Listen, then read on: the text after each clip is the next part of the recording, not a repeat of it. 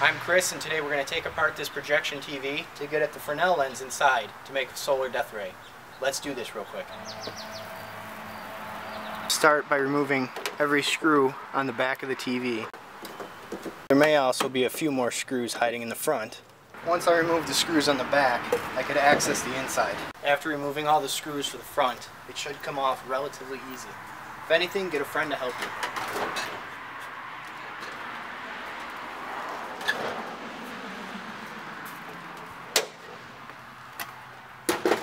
This is actually a mirror used to project the image up onto the screen. We'll save this for a future project.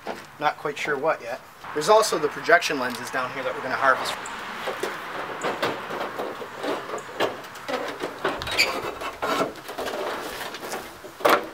Once you get all the screws out, simply lift it up.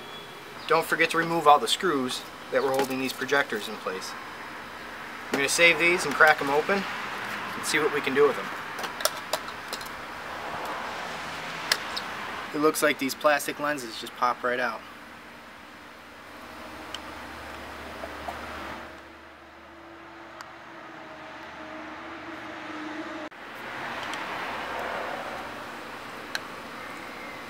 I'm also going to remove the speakers and save those.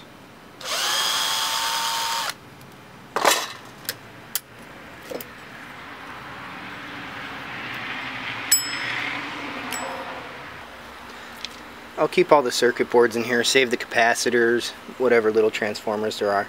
There's a ton of parts in there. It doesn't really take much space to hold on to. There's some pretty big heat sinks in there you can reuse.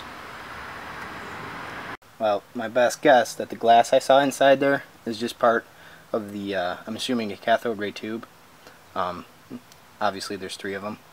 But I'm still going to hang on to these. Like I said, there's some copper in here I might be able to use.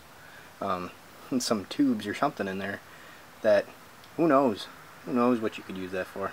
On this projection TV, I was lucky enough to have wheels and some sort of a screen on the bottom. That's definitely going to come in handy. Even the particle board that it's on will come in handy. Like I said, I'm going to strip everything off of here and take as much as I can. Well, it looks like the only way to get inside this lens is to use a rotary tool to open it up.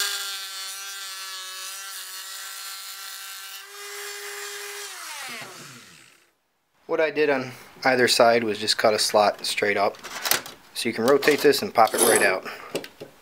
Now we want to get inside here. You have to be a little more careful doing this because I do not want to damage the lenses. And it looks like I might be able to just pinch these clips and take it right apart. A pair of needle nose would have been better, but this was handy.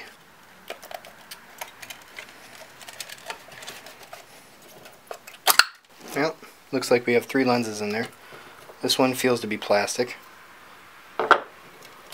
This one also feels to be a heavier plastic, but plastic just the same. We may be able to do something with that. And this is definitely heavy, and it's glass, that's for sure. I'm not sure what we can do with that yet. To gain access to the Fresnel lens itself, there's going to be a lot of screws around the frame. Simply remove those screws. After you remove all the screws for the framework, simply take it out. Now the lens should pop out. It is very flexible, so be careful. Now you can't use the lens as is. You have to peel the tape or whatever is holding it together off. And then inside there could be 2 to 3 lenses. They're not all Fresnel lenses. After you remove all the tape, should come right apart. And this is the piece we're looking for. The other 2 pieces you can keep for other projects. It's actually a piece of plexiglass and something else.